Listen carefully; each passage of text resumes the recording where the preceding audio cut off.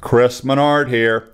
Let's take a look at hiding rows and columns. I do this all the time at work. And the reason you would want to do this is maybe there's confidential or sensitive information that if you print it, make it a PDF file, no one else needs to see. So we'll look at hiding, show you some tips for unhiding, one cool tip to see where hidden rows and columns are located, and then we're going to dive into splitting your screen so you could have multiple scroll bars. And again, I do this quite a bit at work.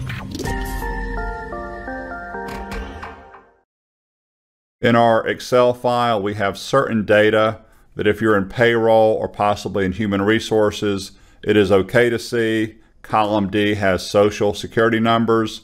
Over in column L, we have employees' hourly pay rates. And we probably need to hide both of those, but also someone could take the total pay in M divided by the total hours and figure out the hourly pay rate. Let's hide social security number first. Just simply right click on column D in the right click menu, left click on hide. Column D is hidden. Notice it goes A, B, C, E. That is how you know it's hidden. I'm going to go ahead and highlight two columns and then hide them at the same time. Click on L, pull over to M, right click and hide. Those two columns are now hidden. If I was to print this, hidden columns or hidden rows, I didn't do any hidden rows, but it's the same steps. Right click, hide. They do not appear when you go and print those. To unhide everything at one time, I would do select all in the top left, right click, unhide. I'm going to do an undo. If you only want to unhide one column, just simply highlight C over to E, right click and unhide. And now my social security number's back. One more undo. Quick tip for you. If you ever get a file and it's not yours and you're curious if there's hidden columns or hidden rows, just click anywhere you want to in the data. Go do a Control G. Control G will pull up Go To. Select Special. And you want to select the visible cells only. So when you select visible cells only and click on OK, notice between C and E, that little white space, and also between K and N, that is letting me know I've hidden columns there. Click one time. I am going to go and unhide everything at one time real quick. You can also split your window, something I do occasionally.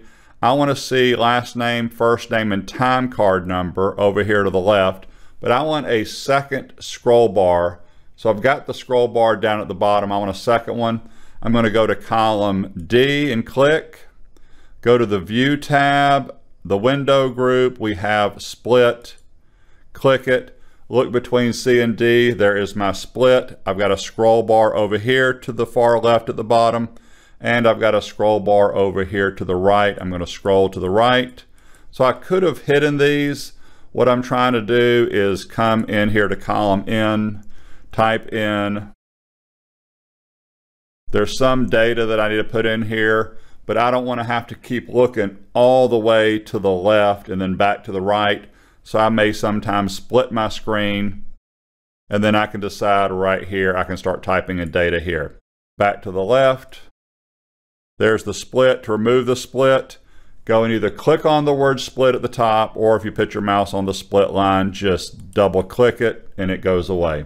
One more split for you. I have a total down here. I've already done this in cell M57. If you don't see it, just do Alt equal. And there's the total right there. I'm going to click on row 56, and here is a split here. Again, two scrolls, but now they're vertically. I can scroll back up here, and I can scroll in this section also. One more time. This time I'm going to click on the word split, and it goes away. I appreciate your time. Feel free to subscribe and ring the bell, and be looking for my Excel online training course out in June 2023. Have a good one. Thank you.